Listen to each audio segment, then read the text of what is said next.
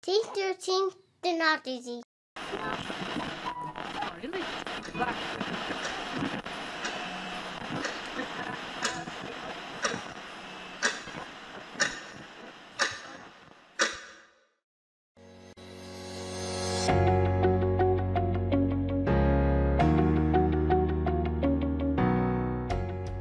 Hi everyone, in this session we're going to discuss principally sampling in qualitative and quantitative research, but we're going to discuss it by looking particularly at the condition of generalizability. So I'm going to start by discussing four principal aims of any piece of social scientific research, which are causal validity, measurement validity, authenticity, which is somewhat more specific to qualitative research, and then generalizability, which will be the focus of today. So in any piece of research, we always aim to establish, amongst other things, but principally these four things. Causal validity we've talked about quite a bit already. And this is trying to establish the extent to which something causes something else. Does exposure to violent video games cause violence and so on? And causation, as we said, is always difficult to establish and it's always complex.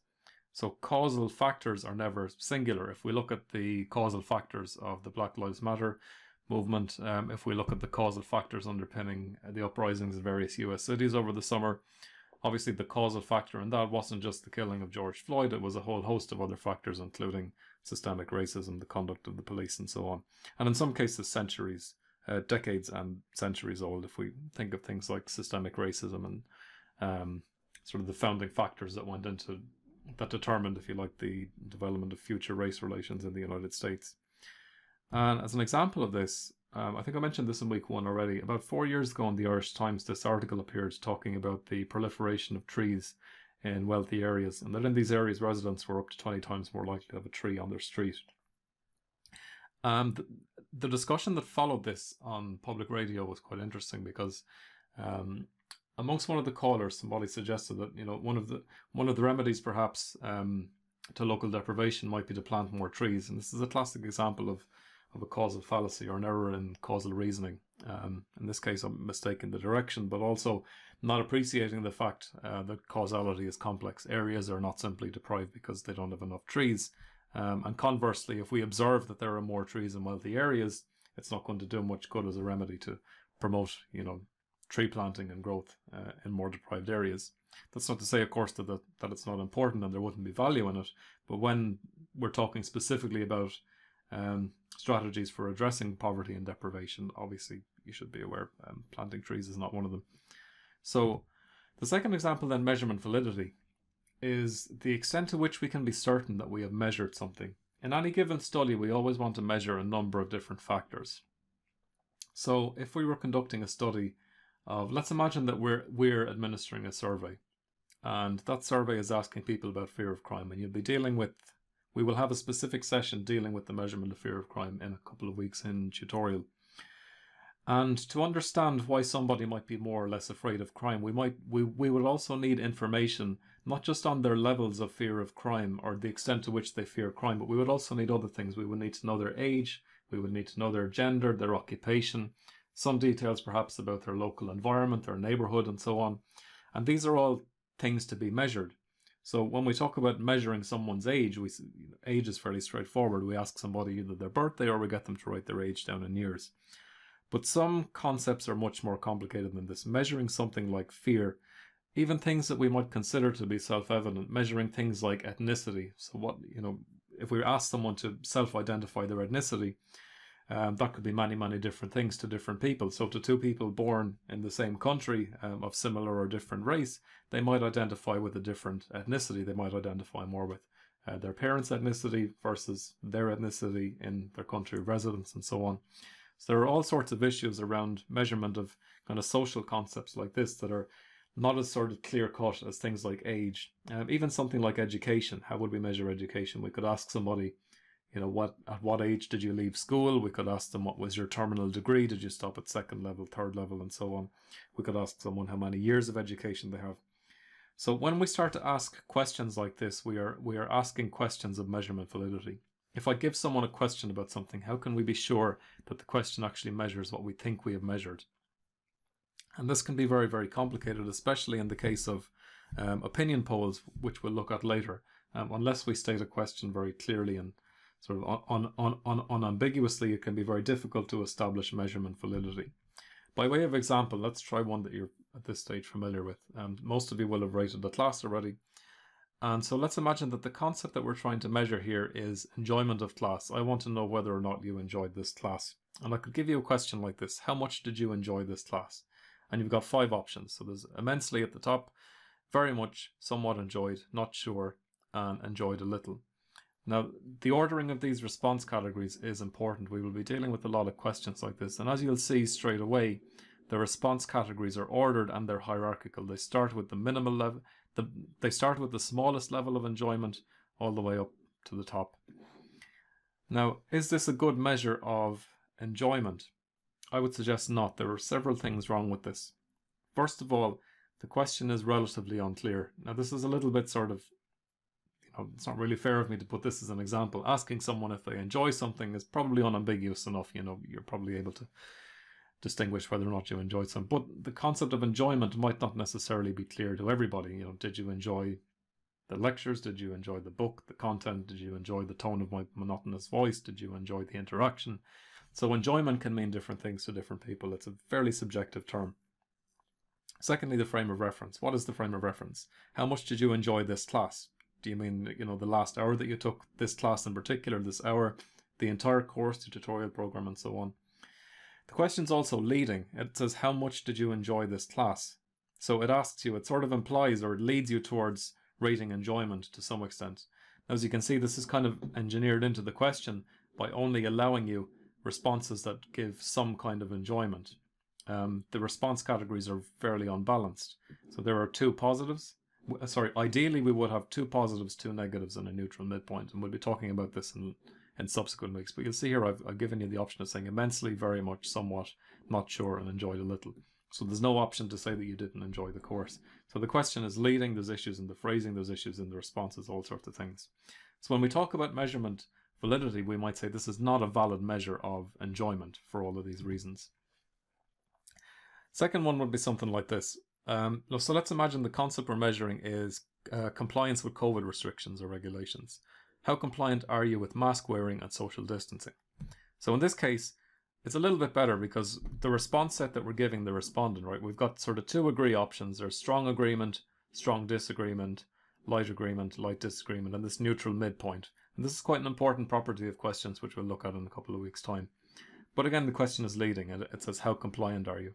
There are ways we could ask this to be a little bit more neutral. It's not a terrible way to ask it, but it's not entirely neutral in terms of its wording. But the real issue with this one is that this is actually asking 2 questions. How compliant are you with mask wearing and social distancing?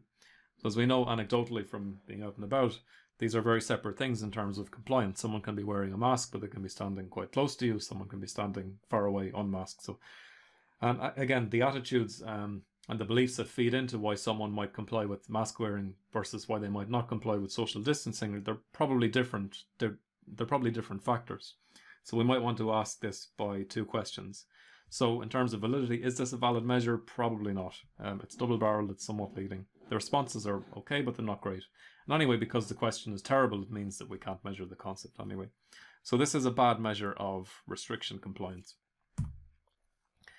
And I'm going to sort of move past authenticity for the moment because we'll be talking more about this when we get to talking about qualitative research. And authenticity is more to do with the extent to which we're confident that the people that we've spoken to in a study have given us enough information for us to acquire a full understanding of their experiences and their understandings of a situation.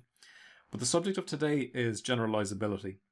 And you're all familiar at this stage with the concept of generalizability. And actually, one of the sort of, if you like, beneficial consequences of the last couple of months is that there are now all sorts of things, all sorts of sort of terms and concepts to do with social research that you're familiar with because of the coronavirus pandemic.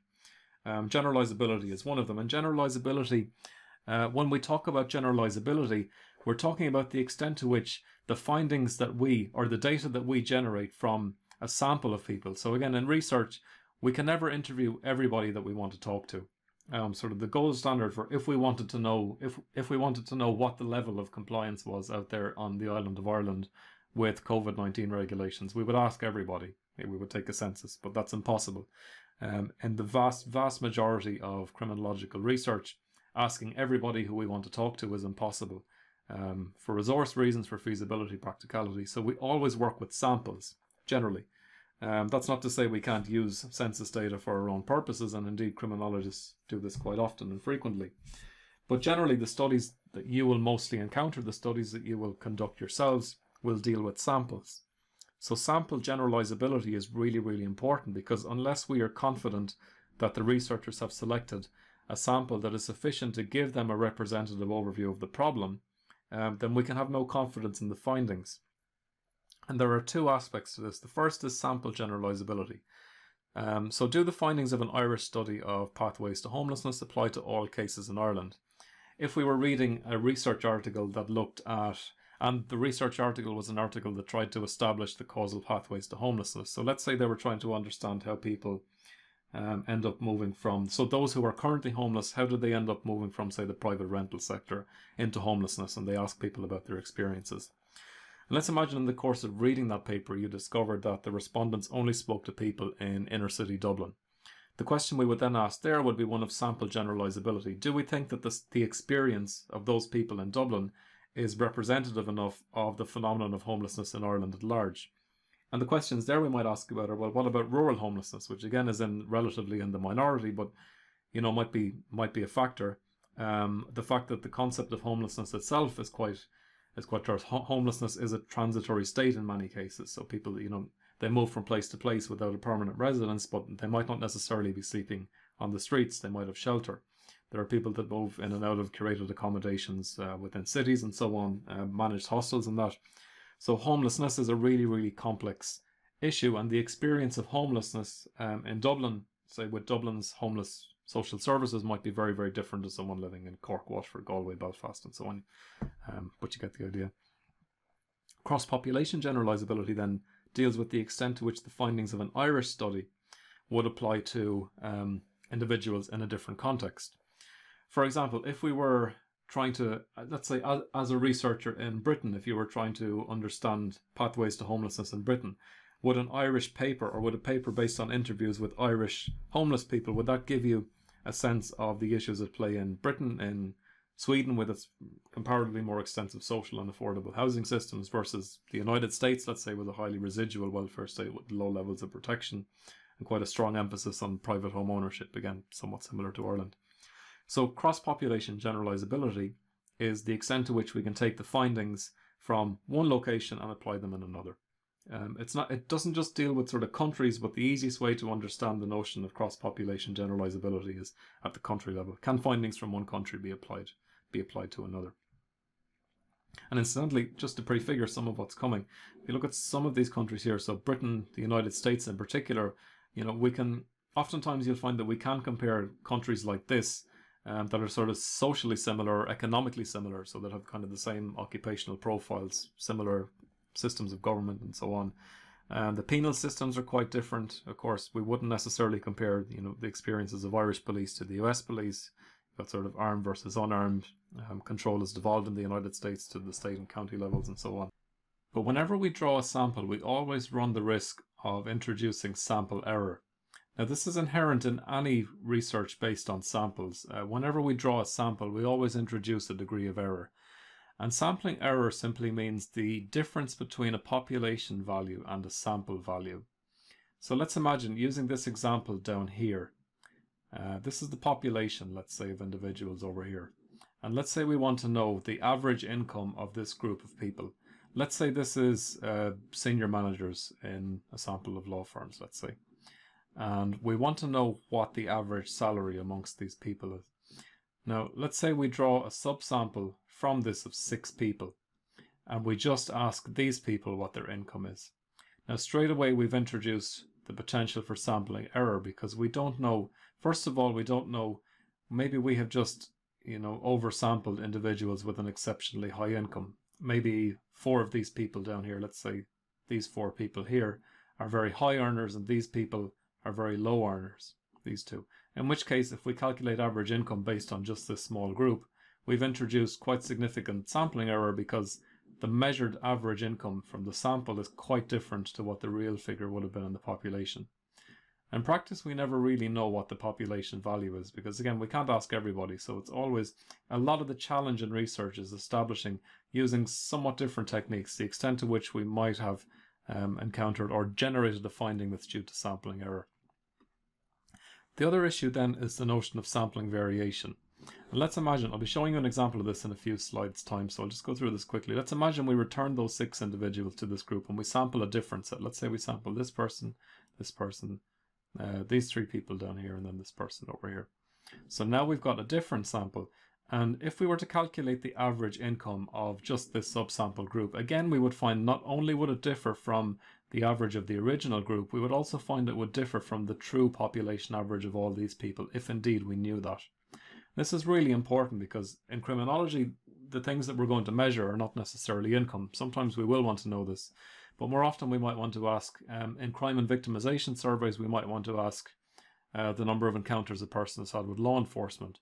And again, because a lot of these studies are based on samples, we always run the risk that, you know, the average number of encounters with law enforcement might differ from the real figure of encounters from law enforcement because of sampling error and sampling variation. Now, sampling error is crucially important in several walks of life. And just to give you an example from something that's up and coming in the next couple of weeks, the US presidential election. So this is a time series of Reuters opinion poll data going back to, I think it's about mid-April, yeah. So the first point is mid-April, and these are weekly opinion polls taken by Reuters. So they ask several questions in these polls, but what we're looking at here are the shares of voters who say they would opt for either Trump or Biden. Now, according to these different polls, and there are several sources for these, there's Reuters, there's PEW, there's various media agencies and so on collated together. We know that for the majority of the presidential campaign, there has been quite a substantial, in places, gap between the lead of between the lead of Biden over Trump. So Biden is up here in the triangle. The only point at which they achieved parity, according to this Reuters poll, was down here in late, I believe, sorry, I should have indexed this axis a little bit better, in early May. And the last data point that we have here is around the 1st of October, which shows them quite far apart. So Biden, with, by some accounts, and again, according to other opinion polls at this time, there was a 13-point lead between the two.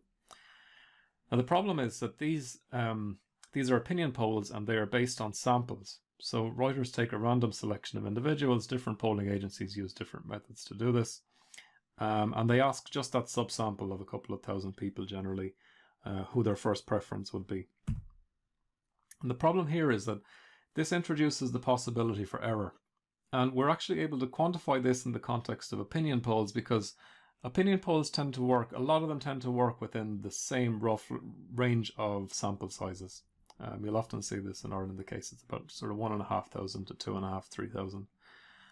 And what this does is, what this means is that we can actually calculate with some degree of accuracy what the error margin of these is, because these are based on samples, right? So at each point here, Reuters interviews a sample of 1,500 Americans, and that's a very small subset of the population. And based on that sample size, we know that there is a potential for 3% of error in the estimates. If we just take the reported vote share, voter preference, sorry, for Trump at each point in time, we see here that it could actually, the true figure could actually be 3 points above, or it could be 3 points below. So, and that goes for all of these, because again, all of these different points at which they interviewed people for their opinion poll, they use more or less the same sample size. So there's always this potential margin of error here. And if we overlap these margins with both Biden's vote share and Trump's vote share, we see that actually within the margin of error, we see here, if there's sort of this 3 percentage point margin of error across each of these, it's really, really difficult to be certain what the actual true value might be. So if we just look at May 6th here, we see that on May 6th, Reuters recorded Trump at 38% and Biden at 39%. It was the lowest difference they recorded between the two candidates for the entire time series, 1 point between them. But if we factor the margin of error, right? So because there is a potential for plus or minus 3% on both candidates, it is possible. Now it's less likely, but it's possible that Biden's true score was actually 36 and Trump was 41, that there wasn't a lead at all. Now that's very unlikely, but the point I'm trying to demonstrate is that whenever we work with sample data, we are inherently working with data that has the potential for error, either through sampling error or sampling variation. Opinion polls are a classic example of this. Whenever you open up a newspaper, if you look at a newspaper this weekend, there will be an opinion poll of some sort. The Sunday Business Post, I think the Irish Times on a Saturday, but I'm not sure. They often publish opinion polls where they'll ask people their preferred party, their opinions of party leaders and so on. And you'll often see within this the margins of error published is around 3%. This is really, really important for criminological research because no matter what it is we're measuring, in this case, we're just looking at opinion polls, but in criminology, we're dealing with different properties. And because we work with samples, there's always this potential for error. Now, it's not always 3%. In this case, this is an opinion poll. It's a function of the sample size, and using a fairly sort of standard calculation, we know, or we can be reasonably sure, that the gap is about 3%. I'll be showing you how this is done, I think around week 7. And this is really, really important because 4 years ago, we were kind of in the same situation. The opinion polls were predicting a fairly clear-cut win for Clinton in terms of the popular vote. This was Hillary Clinton versus Trump in the runoff in the 2016 presidential election. And so even sort of right up to the eve of the election, this is a collated time series. So this is taking the average of all available public opinion polls across this time and averaging the candidates' vote share over time. This is from 2016. And we see here that despite the lead sort of narrowing and increasing at certain critical points, this was the email leak scandal, I believe, emerged. Well, for a given definition, a scandal, I think, was emerged somewhere around here, so the poll sort of widened a little bit. But as it got closer, most agencies were predicting a fairly clear win for Clinton in terms of the popular vote. Now, as you're probably aware, the US electoral system is not based, it's not a simple runoff. You don't get elected president by winning the most votes. George W. Bush didn't win the popular vote in 2000. Donald Trump lost the popular vote, I believe, in 2016. I'm not entirely sure that actually, you might want to check that. But basically, the US president is elected based on the electoral college system. So state by state, you'll see this important when they talk about swing states in the coming weeks in the US election. State by state, the voters express their preference through the popular vote, and then the electoral college is convened, and the electors, the members of that college, vote for their preferred candidate. Faithful electoral college members, in theory, should vote for their state's preferred candidate. But the number of members of the electoral college varies from state by state, so it's not a simple clear-cut case of you win the popular vote, you win the presidency. The candidates need to win particular states. Nonetheless, every poll on 2016, bar the IBD poll, had Clinton on a fairly secure popular vote lead, in some cases as wide as you can see here, about 6 points.